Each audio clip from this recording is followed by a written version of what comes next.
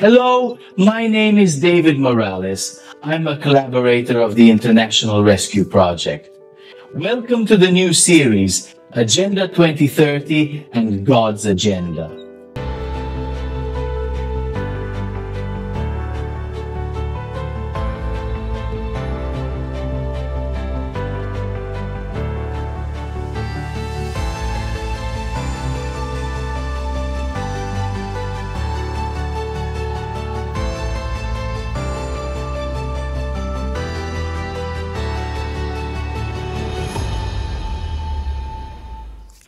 On this occasion, we will analyze together an important topic entitled Excuse for the Climate.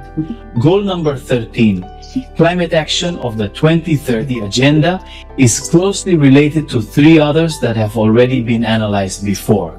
Goal number 7, guarantee access to affordable, secure, sustainable, and modern energy.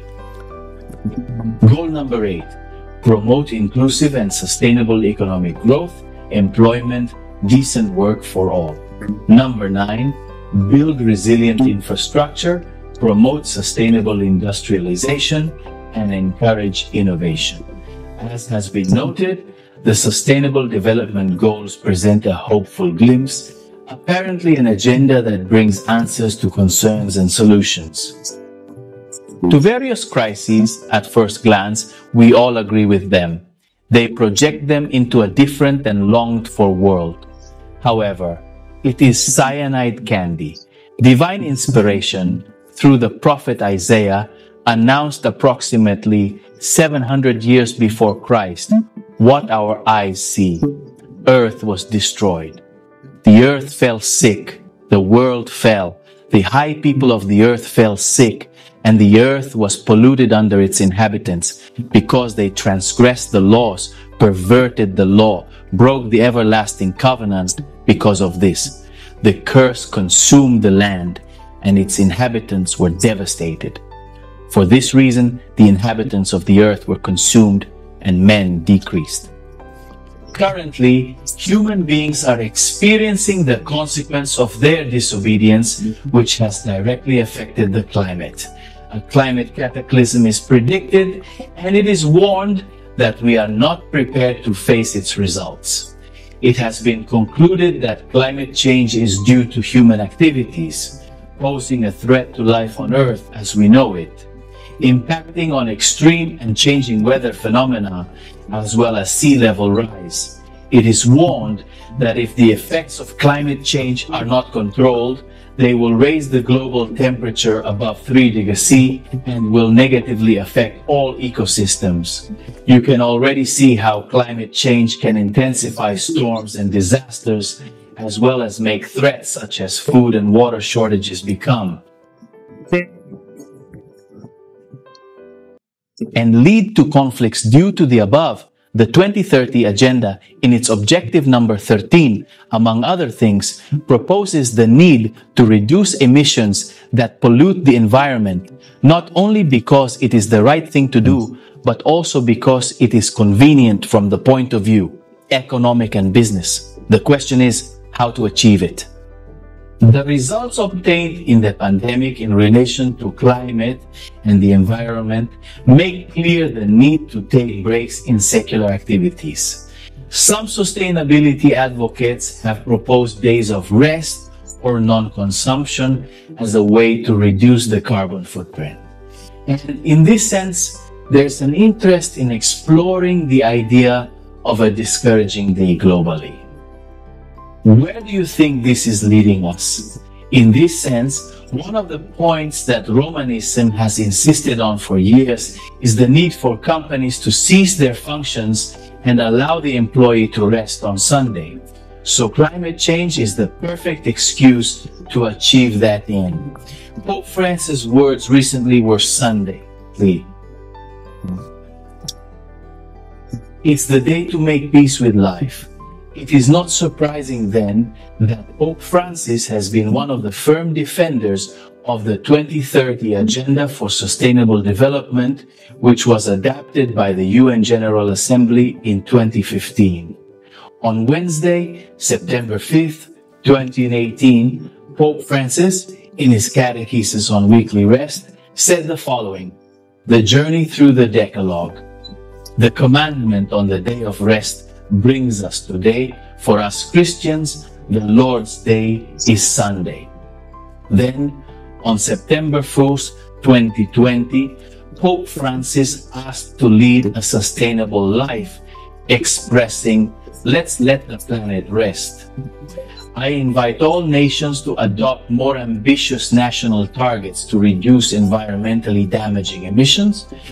Subsequently, on July 21st, 2024, in Angelos' Sunday prayer, he denounced the social injustice of the ESEP dictatorship, which forces parents to sacrifice family sharing to seek daily food in this same order of ideas in an interview with the Clarín magazine of Argentina, the Supreme Pontiff.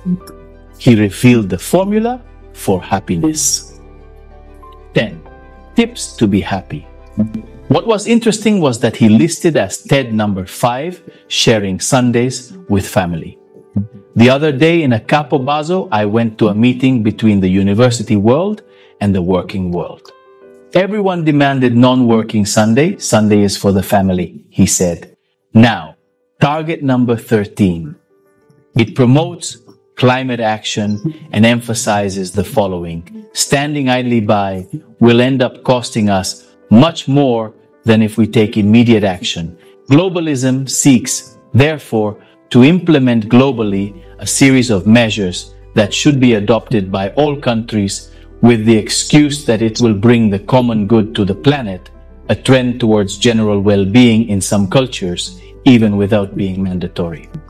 Rest days or work breaks have been promoted to improve personal and environmental well-being, opening the door to local or religious initiatives that align with these objectives.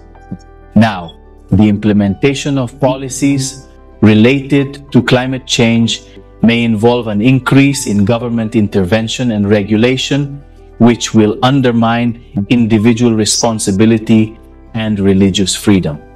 All that is needed is the will, the support of the majority of the population, and we are not far from this happening. Intense droughts, water shortages, serious fires, sea level rises, floods, melting of the polar ice caps, catastrophic storms, and loss of biodiversity as a result of global warming are therefore the perfect excuse for countries to join and come, criteria that will lead to finally establishing the Sunday law. Faced with the imminence of said event, we must remember that the prophecy points to the union of peoples against the commandments of God. The commandment that orders the sanctification and observance of the Sabbath has been changed, and today we seek to venerate a day that was ordained by man. However, the Lord will have a people as loyal as steel. And with faith as firm as granite, its members must be His witnesses in the world, instruments that must carry out a special and glorious work on the day of their preparation as followers of Christ. We are in favor of environmental conservation, and we promote ecological actions without the need to strip countries of their sovereignty by imposing international policies and regulations on the other hand. We will never support plans that go against what was established by God, such as the adoption of a common day that is not pleasing instead of what God indicated. In this case, it is necessary to obey God before men. We need a firm trust in God. If we wish to be kept from the power of satanic elements, if we hold fast to the teachings of the Word, the truths of that Word will be our safeguard, keeping us safe from the errors of His last days. We need the truth. We need to believe in it. Its principles adapt to all the circumstances of life, prepare the soul for duty, and strengthen it for trial. Bears the mark of its divine author. They exert a protective influence on all who come into contact with her, dear friend. We invite you to be part of God's agenda. Be part of that group that lives conscientiously, that makes proper use of resources and remains on the side of what is right, even if the earth shakes and the heavens collapse. The minority that will stand firm for what God has established must cling to His promises in the midst of a world that goes against God's designs. His people will seem intransigent and will be seen as opposed to what could change the world for the common good as an execrable minority that is reprehensible, condemnable, or detestable. But in their hearts, they have a principle, and in their lips a slogan, times to act. O Jehovah, because they have invalidated your law. Psalms 119 verse 126. Dear friend who listens to me, we want to invite you to reflect on what we have studied. In this video, we invite you to contact us, and we will gladly help you understand more about God's agenda, His plans and purposes for your life. Each of us must strive to seek God's pleasure and blessing for us and our families. Thank you very much for sharing with us another episode of the Rescue Series. God bless you. We want to invite you right now so that we see a prayer to the Lord. Blessed God, in your presence. We thank you for the lives of our friends. Oh, blessed God, we do not want to fail. We want to honor you. We want to obey you and receive your blessing.